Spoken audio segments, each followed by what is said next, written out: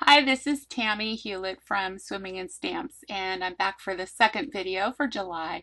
So what we're going to start with is the banner that goes on top of this burlap one. So let's go to our punches, and I believe this is under extras. So click on extras and open that, and you should be able to find the flag stamp. So bring that over. And it's going to be a lot bigger than what you want. First, we're going to squish it down a little bit so it's about the same dimensions as the that burlap one. Bring it down a little bit and flatten it so that we get it kind of like the same V formation. If you bring it up, it's going to flatten out the V. If you squish it in, it's going to make it bigger.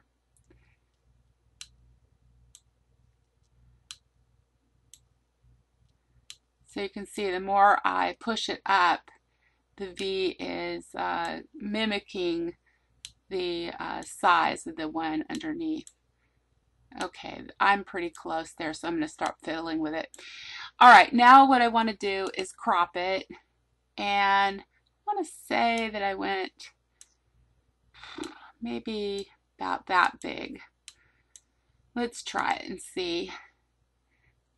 That's a little too big, so just kind of keep trying until you get about the right size. Maybe a little bit smaller. Okay, that looks pretty good. Now we're going to fill that with white.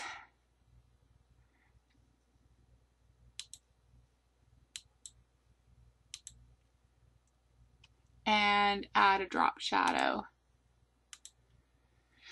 Okay, so now what I wanted this to do is actually to have a drop shadow on the top as well. So I am going to copy and paste it in place. So first copy and then paste in place. So it's right on the same, right on top of each other. Then I'm going to select drop shadow and I'm going to move that drop shadow up. So you see if I put my cursor on the drop shadow, I can move it around. I'm going to move it up so that you can see it up above.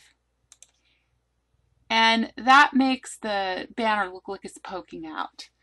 Okay, now let's go back to our stamps, and we're still on Hello Sailor. I'm going to bring over this True North stamp and just size it down and put it on top of the banner and color it blue, Pacific Point. So let's click color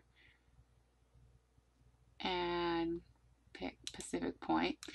Okay, now what I want to do is bring my whale over, and I'm also going to color him Pacific Point.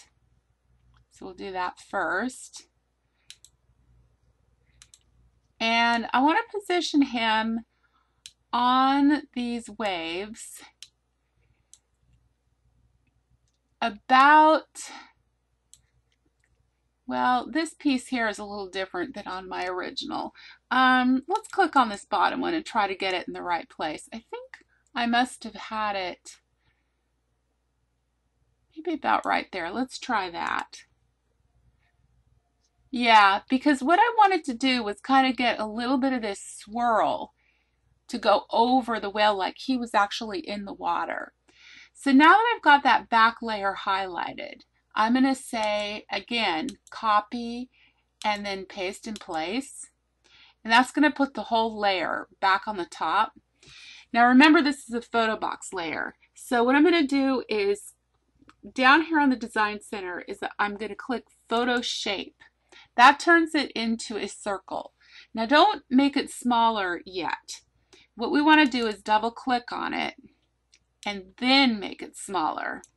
So I'm going to bring it down, and I'm trying to remember where my whale is. I just kind of want to make a little circle, and let's do it about right there and see how that works. Because now what I'm going to do is place that over the original and make it look like he's swimming through. And you may need to zoom in. Now I've lost where I'm supposed to be here. Yeah, I think that's about placing it right there. Now you could, get this really precise and, use your fingers, your keyboard to get it exactly right. And then what you want to do is go back over to your layers and let's put our whale, let's drag him down right on top of that original piece of paper. And then we're going to also bring that little circle right above the whale. So now, whoopsie, what happened to that? Oh, something's going on here. Hang on a second. Here we go, right there. We need to put this above the whale. We'll try that. Oh, heaven's sakes. Okay, there we go. Nope. Okay, my computer. You know what? If your computer starts doing funny things like this, just hit File Save. And a lot of times that'll straighten all the orders out. And then you can go back under here. And we're going to try and bring that one piece up. Okay, so now you can see that it's in front of the whale and it looks like the whale is swimming through the water, and that's the effect that we wanted. Once you're done with the whole thing, remember to draw a big square over it again and say File, Lock Object, and that way nothing is going to twist or turn when you go to start working on August. Okay, so I hope that teaches you a little trick about how to embed one object in another. It's just a matter of using your layers. And I will see you next month for an August calendar. Thanks a lot.